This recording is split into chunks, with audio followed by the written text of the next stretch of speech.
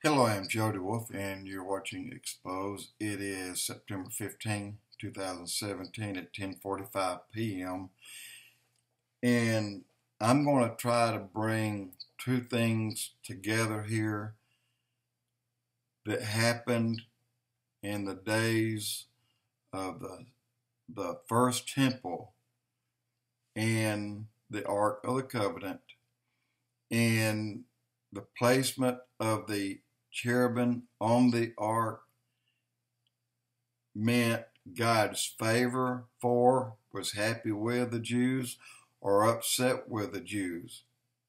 Describe how the cherubim looked at each other. Although they were made out of gold, they were cherubim and they were alive. Keep in mind, they never looked at the Ark of the Covenant. They never looked. That's why their wings always blocked their view between them and the Ark of the Covenant. Even they would be struck down. Anyway, let me get into that story, and then I'm going to move into our story today and how it kind of looks and resembles their story in that day. And that declares the beginning from the end, more or less. So, below the falling away, there was, when God finally kind of turned his back, didn't turn on them, turned his back to the Jews, because he had to start dealing with a church. This is 2,000 years ago. But prior to that, it was on and off with the Jews and with God. But it was always the Jews turning their back, not God. So let me say here, Ark of the Covenant is and always have been since the first temple in one place, hidden away. Solomon had the temple built. Solomon had many, the number is unknown, chambers built under the temple, 4 levels down and perhaps more, but they were hidden chambers. Josiah, this is King David's son, had the insight and saw that the first temple was going to be destroyed.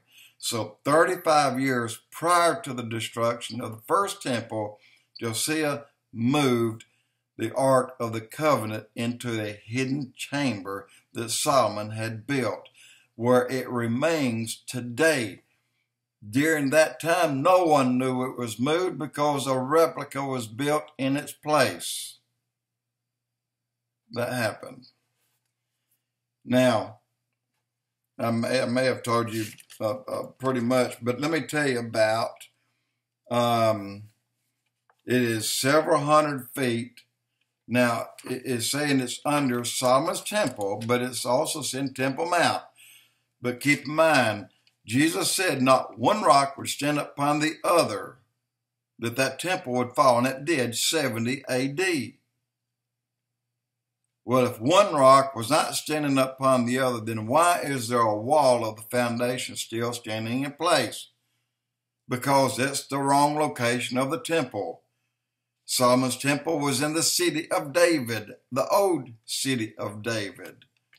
So it stands just hundreds of feet away from where the Dome of the Rock and the Temple Mount is.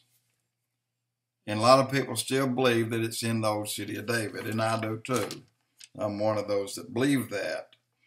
Now, it doesn't mean that Solomon's temple didn't spread a large area. It probably did. So, and Josiah was a righteous king, by the way, and he was a good king, king of the Jews, and he, again, foresaw the destruction of the temple. So he moved it 35 years prior to the destruction, and it's never been removed from its place since that time. It still sits in that very chamber today. So all these people that are looking at mud holes on so-and-so island out here off of Maine and Newfoundland and these places. It's not in a mud hole, guys. It's where it's always been, and I have always said that. And but you had the two cherubim that sat on top of the Ark of the Covenant, and they would fold their wings in ways that blocked their view from the Ark of the Covenant. It would kill them as well.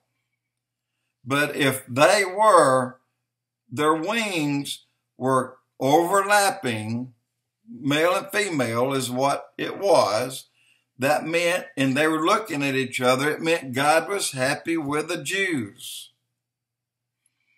If the cherubim sitting on top of the Ark of the Covenant had their wings not overlapping each other like they're hugging, but still blocking their view from the temple and the ark, and looking away from it, God was unhappy with the Jews.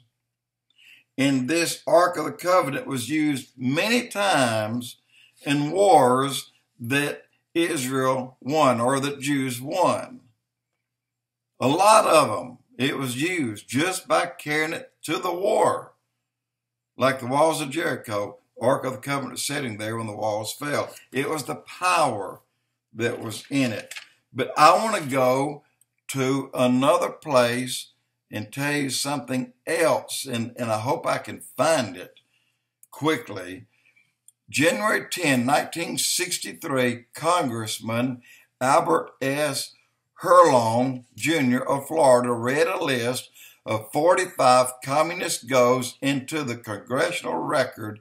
Number 17 read, "Get control of the schools. Use them as transmission belts for socialism and current communist propaganda.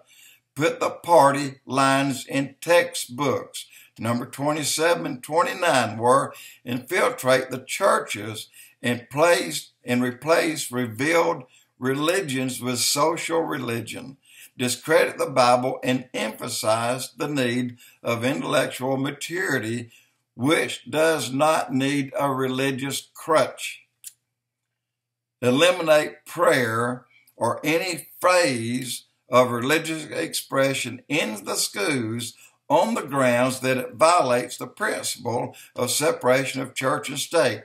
Discredit the American Constitution by calling it inadequate, old-fashioned, out of step with modern needs, a hindrance to cooperation between nations on a worldwide basis." That's the steps, guys, to bring our country into communist views. And we're doing that. We've done that. Now, there's another one I got to read. I got to find it. And I want to get there because it's important. And I may have gone to the wrong place already, and I really hate that. All right, it's not there. Let me go here. I apologize. This has got to be it. All right, come on, here we go. Here we go. Now, without a rapture, humankind has no hope. It's divided. I take that back.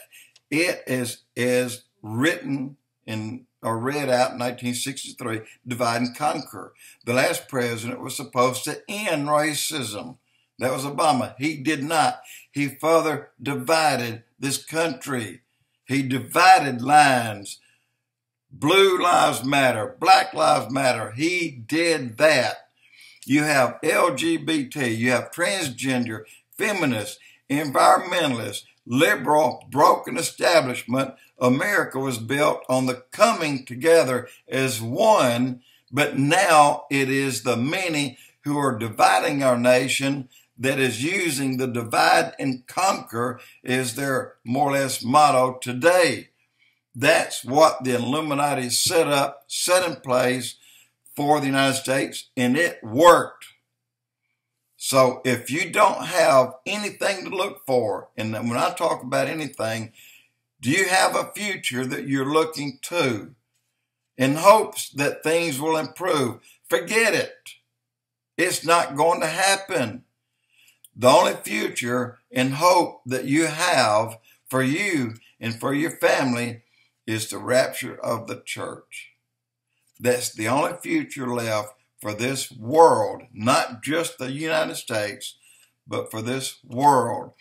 God will finish dealing with the church and remove the church, and then turn his attention back to Israel, where he will finish bringing them in. We're in, and we're going to be taken out because time is running out. And the only hope man has today, the only hope, is looking forward to a rapture, ending the pain and suffering that's going through today, and that's going to really get much, much worse in the near future. Remember that. God's going to deal with the church and finish with the church. Jesus will call us up, and then Jesus will turn his attention to Israel. Jody Wolf, Expoz.